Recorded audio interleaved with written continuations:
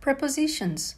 Prepositions are single words such as at, from, in, of, on, and can be found as simple prepositions with a wide range of meanings, such as prepositions of time and place.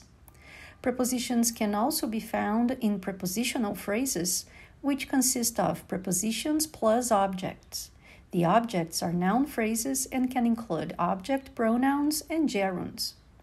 Prepositions can also be dependent, always following a noun, an adjective, or a verb.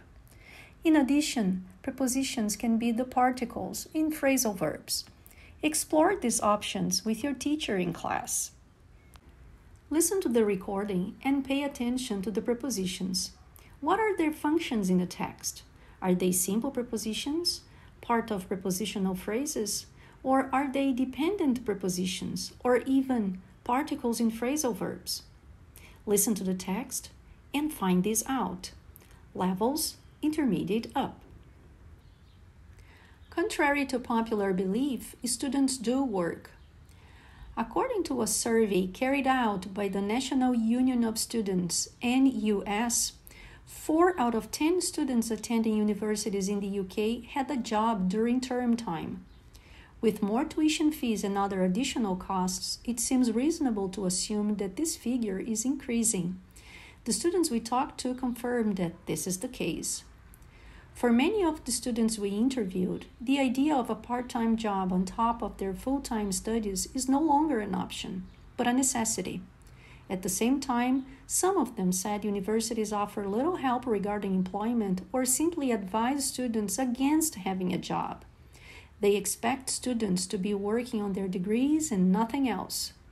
One medical student reported, "When I told my director of studies that I had a job in the Christmas break, he frowned. He clearly didn't think it was a good idea." Most students are employed in part-time or temporary jobs, and as a result of this, have no job security and don't qualify for sick leave or holiday pay. Many students are hired in place of regular workers, but are generally paid less than them. Some students don't actually work for pay, but do jobs in exchange for lower rent and/or meals. These are usually caretaker those jobs. Able to find work inside their universities and colleges.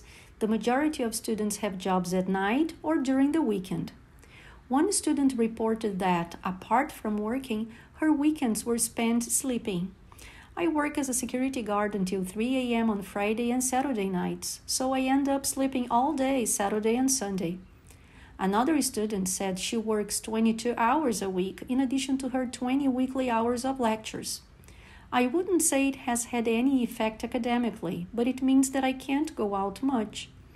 According to the NUS employment study, more than 10% of students had missed lectures or failed to submit work because of job commitments. For those with term-time jobs, 30% had missed lectures, while 20% had not handed in assignments. It seems almost inevitable that, due to financial pressures, the university experience will change.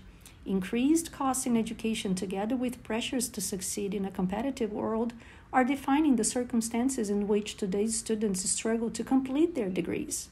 Student life really does involve a lot more work these days.